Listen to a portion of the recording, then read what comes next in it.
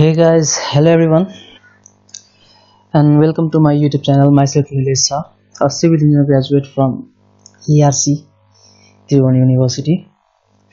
हामीले अहिले civil इन्जिनियरिङको final year project बनाउने सिरिजमा छौं। सो यो भन्दा अगाडिसम्म हामीले प्रिलिमिनरी डिजाइन सम्म सकिसकेका छौं। अब प्रिलिमिनरी डिजाइन पछि हामीले गर्ने भनेको के हो? हामीले लोड क्याल्कुलेशन्स गर्ने हो। त्यो प्रिलिमिनरी डिजाइनको बेसिसमा त्यसको बेसमा रहेर त्यसलाई रेफरेन्स लिएर जुन डाइमेन्सन हामीले पाएका छौं त्यहाँबाट त्यो डाइमेन्सनलाई रेफरेन्स लिएर हामीले अब लोड क्याल्कुलेसन गर्नुपर्छ र त्यही लोड क्याल्कुलेसन को लोड जुन आउँछ हाम्रो त्यो त्यहाँबाट हामीले बेस शेयर क्याल्कुलेट गर्नुपर्छ। सो अब लोड क्याल्कुलेसन गर्नलाई हामीले अब स्ट्रक्चरल एलिमेन्टहरु के हुन्छन्? स्ल्याबले गर्दा लोड आउँछ, बीमले गर्दा लोड आउँछ, कलमले गर्दा लोड आउँछ हैन। अनि अर्को के हुन्छ? वलले गर्दा लोड आउँछ। यो सब लोडले गर्दा हरेक फ्लोरमा कसरी डिस्ट्रिब्युट भएको हुन्छ लोड हो। त्यो जुन लेटरल लोड हुन्छ त्यो कसरी डिस्ट्रिब्युट हुन्छ हामीले त्यही distribution of lateral load find गर्ने हो। यो सबै लोड क्याल्कुलेसन गरिसकेपछि हरेक फ्लोरको क्याल्कुलेट गर्ने र त्यसपछि बेस शेयर फाइन्ड गर्ने। सो अब हामीले सुरु गरौँ स्ल्याबबाट है त। अब स्ल्याबको म यहाँ फर्मेट बनाउन गइरहेको छु एक्सेलमा। तपाईहरुलाई फाइल चाहियो भने त्यहाँ कमेन्ट गर्नु होला, म राखिदिन्छु कि त लिंक त्यहाँ म शेयर गर्दिन्छु डिस्क्रिप्सन बक्समा। अब यसको एक्सेल फाइल बनाउने बेला अब फर्म कसरी फिल गर्ने हैन? Load calculation slab. अब ग्राउन्ड फ्लोर हामीले हरेक फ्लोरको गर्नुपर्छ। Ground floor, first floor, second floor. यहाँ मेरो के छ भने यहाँ हेरौँ त, यो जुन मेरो छ नि, मेरो सबै अलमोस्ट सेम छ क्या। मेरो जुन यो अब हरेक फ्लोर मेरो सबै सेम छ। सो मैले के गर्छु अब यहाँ एउटा फ्लोरको निकाल्छु अनि मेरो सबै फ्लोरको लोड चाहिँ त्यही हुन जान्छ। अब त्यसैलाई म पछि कसरी डिस्ट्रिब्युट गर्ने हो त्यो म सिकाउँछु पछि तपाईहरुलाई। मैले यहाँ अब मेरो सबै आइडेन्टिकल छ नि त, मेरो floor ground floor, first, second, third अनि फोर्थ जुन हाम्रो टप फ्लोर छ। टप फ्लोरको त कुरा अहिले छोड्दिउँ हैन। बाकी जति फ्लोर छ सबै मेरो आइडेन्टिकल छ। सो मैले के गर्छु अब एउटा फ्लोरको निकाल्छु ग्राउन्ड फ्लोरको अनि सबै फ्लोरको मेरो के हुन जान्छ? सेम हुन जान्छ। सो स्टार्ट गरौँ है त। अब यहाँ इन्डेक्स भयो। इन्डेक्स पछि हाम्रो के छ? एरिया आउँछ। स्ल्याबको एरिया, अब जति स्ल्याब छ त्यो स्ल्याबको एरिया निकाल्ने हामीले। एरिया निकाल्न त आउँछ होला नि हजुरहरुलाई हैन?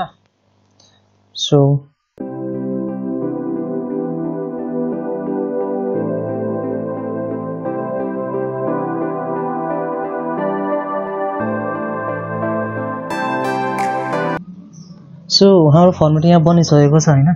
अब यो फर्मेटमा हामीले serial number, index, area, depth, unit weight, self weight, live load.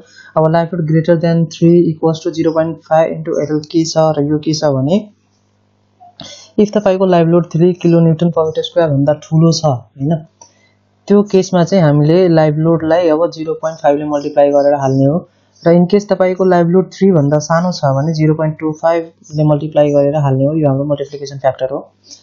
अब लाइभ लोड कति हुन्छ त्यो हामी कोडको हिसाबले लेख्न सक्छौं हैन। कुन रुमको लागि कति लाइभ लोड दिने त्यो हाम्रो कोडमा मेन्सन गरिदिएको छ त्यहाँबाट हामी लिन सक्छौं। अब फ्लोर फिनिश पनि कस्तो फ्लोरको लागि कुन फिनिश हुन्छ त्यो लिने। अब नर्मली हाम्रो रेसिडेन्शियल बिल्डिङको लागि हामीले 1 or 1.5 लिएर गर्छौं है त। टोटल लोड भनेको अब कसरी फाइन्ड गर्ने त्यो म देखाउँछु तपाईहरुलाई। अब सिरियल नम्बर त कतिवटा स्ल्याब छ त्यो हिसाबले इन्डेक्स के छ भने यहाँ हेर्नुस् है। जस्तै यो एउटा स्ल्याब भयो, दुईटा स्ल्याब भयो, तीनटा, चारटा, पाँचवटा स्ल्याब भयो हैन। यो स्टेयरकेसमा त हुँदैन अहिले। यो पाँचवटा स्ल्याबमा सबैको एउटा युनिक नेम दिनुस्। जस्तै यो S1 भयो, S2 भयो, S3, S4, S5 यसरी नाम दियो हैन। त्यो हाम्रो के भयो? इन्डेक्स भयो। अब सिरियल नम्बर त 1 2 3 4 5 नर्मली हुन्छ हाम्रो। सो मैले यहाँ अब गर्ने बेला चाहिँ मैले इन्डेक्सको नाम दिइन है त, मैले सिरियल नम्बर मात्रै दिएँ। अब मैले यहाँ 1 दिन्छु।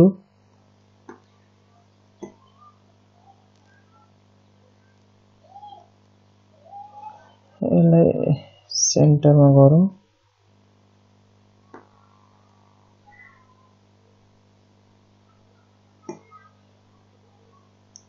मलाई त्यो चाहिँदैन, मलाई चाहिन्छ के फिल सिरिज चाहिन्छ। अब मैले सिरिज गर्दै 1 2 3 4 5 सबै आयो हैन। इन्डेक्स मैले दिइन ल। अब एरिया फाइन्ड गर्न, एरिया कसरी फाइन्ड गर्ने स्ल्याबको त्यो तपाईहरुलाई अब अटोक्याड चलाउनु भएको छ भने थाहा छ। अब नर्मली यहाँ इन्टर गरेर तपाईहरुले यहाँबाट एरिया कमान्डमा यो एरिया कमान्डमा गएर अब सेन्टर टु सेन्टर जति हुन्छ हैन यो सेन्टर सेन्टर सेन्टर जति पोइन्ट हुन्छ सबै पोइन्टको पोइन्टहरु थिचेर कति एरिया आउँछ त्यो एरिया यहाँबाट लिनुस् र एरिया कति आउँछ अब यहाँ फिट इन्चमा स्क्वायर फिटमा आउँछ होला त्यसलाई अब मिटर स्क्वायरमा कन्भर्ट गरेर राख्नुस् कि त स्क्वायर फिटमा काम गर्नुहुन्छ भने त्यसमै राख्नुस् के फरक पर्दैन मैले यहाँबाट एरिया पहिले झिकिसकेको छु अनि त्यसलाई मिटर स्क्वायर मिटरमा कन्भर्ट गरेर मैले राखेको छु अब त्यो मैले डाइरेक्ट के गर्ने हो अब एन्ट्री गर्ने हो र यो एन्ट्री गर्ने अब मैले स्टार्ट गरे है त यति मेरो आयो मैले सबै एन्ट्री गर्दै अब यसलाई पनि मैले यसलाई मात्रै हैन सबैलाई गरिहाल्नु एकैचोटी किन टेन्सन लिनु यस मेरो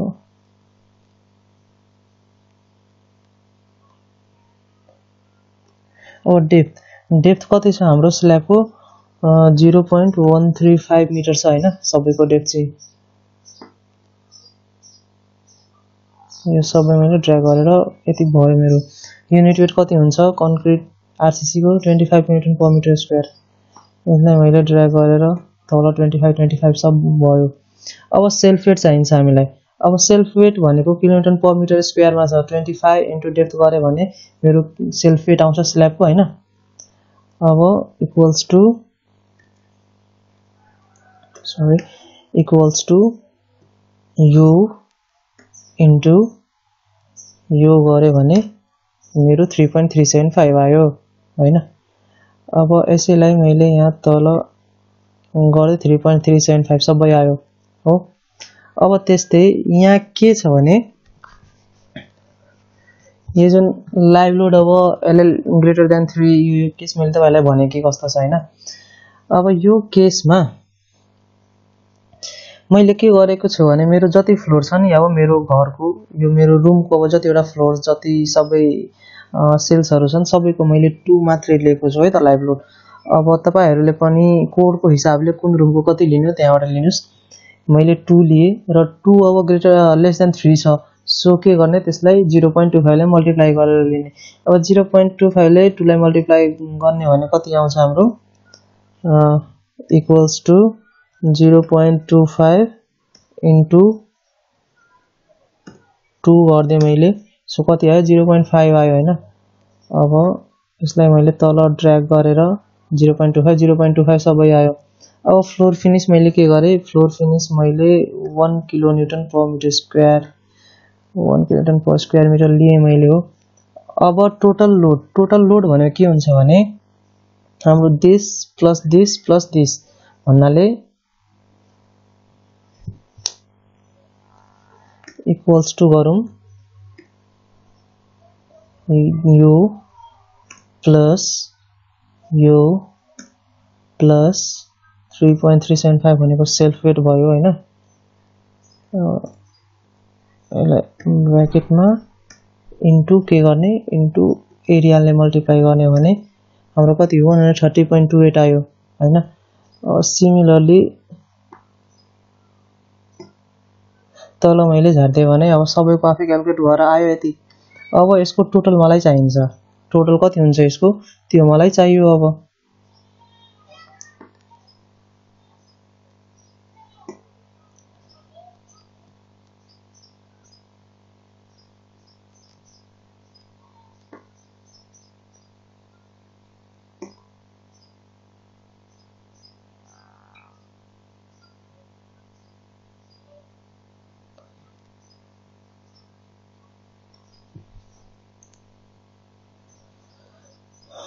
ल त यहाँ मैले अब सम निकाल्नु पर्ने छैन सो अब सम कति हुन्छ टोटल भन्नु त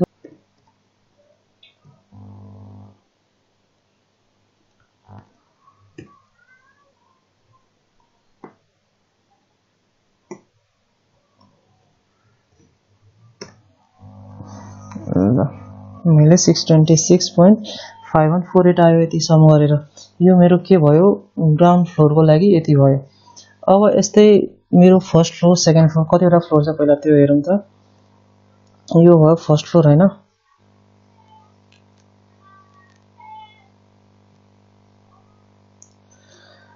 फर्स्ट फ्लोर,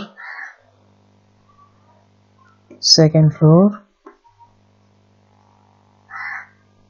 थर्ड फ्लोर अनि फोर्थमा के छ मेरो रूफ छ है। फोर्थमा मेरो रूफ मात्रै छ।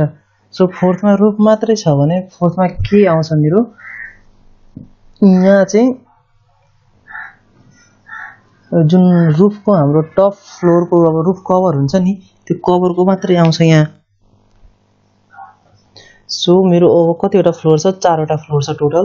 अब त्यही लोडलाई मैले 4 ले मल्टिप्लाई गरे भने अब इच फ्लोरको लोड यति यति भयो हैन। अब टोटल यही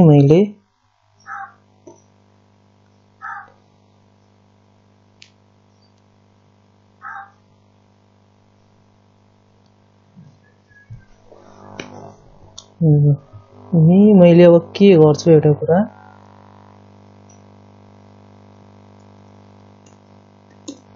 total load due to all the floors equals to कति हुन जान्छ हाम्रो 626.5282 मल्टिप्लाइड बाइ कति 4 वटा फ्लोर छ हैन। सो यो कति हुन गयो अब हाम्रो टोटल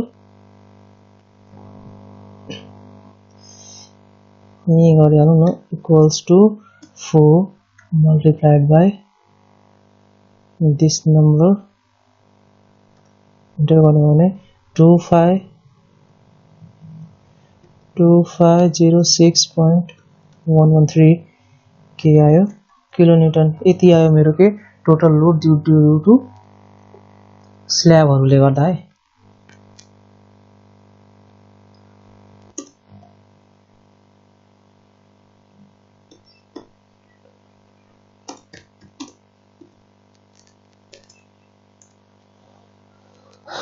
यति मेरो अब के भयो स्ल्याबको लोड क्याल्कुलेट गरिसके मैले। यसरी नै अब मैले के गर्छु अब बीमको लोड क्याल्कुलेट गर्छु। सो नेक्स्ट भिडियोमा अब हामीले बीमको लोड हेर्ने बीमको लोड कसरी क्याल्कुलेट गर्न सकिन्छ भनेर है त। प्लिज सब्स्क्राइब गर्न नबिर्सिनु होला र आफ्नो साथीहरुमा पनि शेयर गर्नुस् हेल्प पाउन सक्नुहुन्छ।